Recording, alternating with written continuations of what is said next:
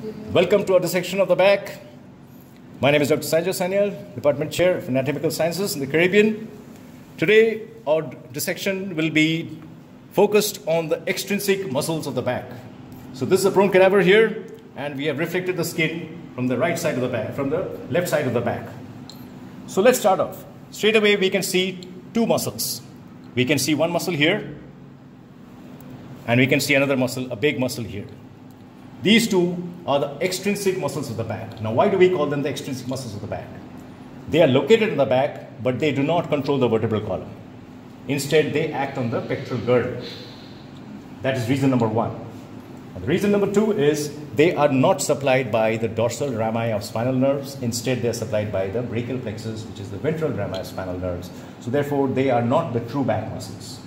Having said that, the first part of today's video will focus on this muscle here and the muscle under that, which I'm going to reflect and show you. And the second part of today's video will focus on this muscle. Okay, so this muscle that we see here, this is the trapezius. We can see only the left side. It is called the trapezius because when you combine both the sides together, they form a trapezium. The trapezius has got descending fibers, horizontal fibers, ascending fibers. They take attachment from the superior nuchal line, the spinous processes, and they get inserted onto the spine of the scapula, the acromion process, and the clavicle. One of the functions of the trapezius is to shrug the shoulder, and the other function of the trapezius is to act on the pectoral girdle, as I mentioned earlier. And the trapezius is unique insofar that it is not supplied by the brachial plexus. It is supplied by the spinal accessory nerve, that is cranial nerve number CN11, along with the sternocleidomastoid. Now what we shall do is, I have already incised it here. I'm going to gently reflect the trapezius up to show you what is the structure under the trapezius. So I have already incised it and I have reflected the trapezius. Once I reflect the trapezius, we immediately see another series of muscles here. So let's take a quick look at them.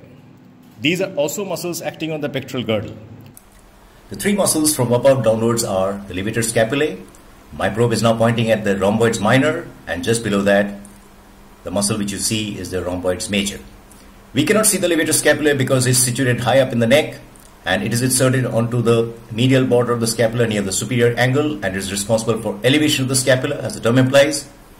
The rhomboids minor and the rhomboids major are both inserted onto the medial border of the scapula from above downwards, and their collective function is to retract the scapula towards the midline. And when these two muscles are paralyzed, the scapula on that side is deviated more laterally compared to the normal side. And these three muscles are supplied by the dorsal scapular nerve, which is the first branch from the root of the brachial plexus, that is C5. And I shall show you the dorsal scapular nerve just now. In order to see the dorsal scapular nerve, I shall separate the levator scapulae and the rhomboid. And when I do that, you will see the neurovascular structures coming here. They supply from the deep aspect. These are the dorsal scapular vessels. The dorsal scapular artery arises from the second part of the subclavian artery, and the dorsal scapular nerve arises from the root of the brachial plexus. So this is the levator scapulae and the rhomboids. Before I go out of this, when I put this back here, you will notice a small triangular space between the lateral border of the trapezius, the superior border of the latissimus dorsi, and the medial border of the scapula. This is known as the so-called triangle of auscultation. And the floor of the triangle of auscultation is partly composed of the rhomboids major. One more thing I would like to show you. This is a branch from the suprascapular artery, and we can also see a branch from the accessory nerve. Both of these supply trapezius muscle from the deep surface. So this is about the muscles, extrinsic muscles of the upper part of the back. Before I mention about the latissimus dorsi, I need to tell you something about a very important facial structure which is located in the back, which is called the thoracolumbar fascia. Now, quite a bit of the thoracolumbar fascia has been removed here, but I need to tell you that because quite a bit of it is relevant to our present dissection. The thoracolumbar fascia is a tough fascia which starts from the aponeurosis of the flat muscles of the abdomen, which a little bit of can be seen here. And as it moves medially on the posterior aspect, it splits into 3 layers.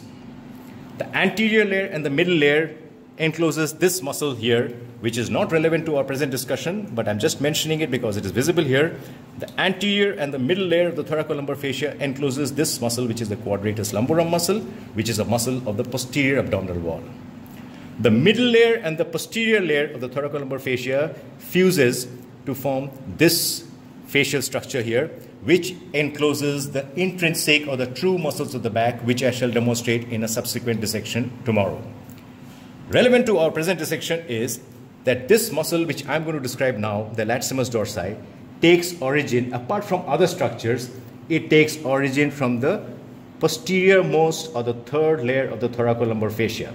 Of course, it's a very big origin. It takes origin from the spinous processes, it takes origin from the iliac crest, it also takes origin from the posterior layer of the thoracolumbar fascia.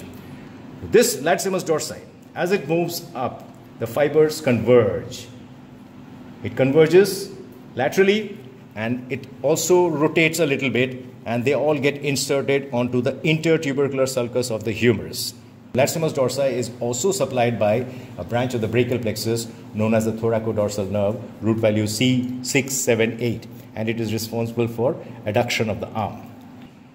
When we split open this fascia here, we notice that the latissimus dorsi also comes away with it, because the latissimus dorsi is taking origin from the outermost layer of the thoracolumbar fascia here. That's all for today's dissection. If there are any questions or comments, please mention in the comment section below. Thank you very much for watching. Dr. Sanyal signing out. Don't forget to like and subscribe.